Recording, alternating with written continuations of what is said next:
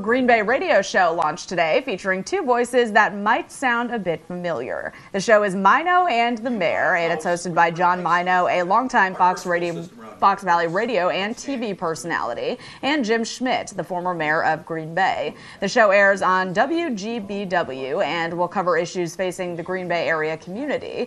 Local 5 met up with John and Jim to get their thoughts on their new venture.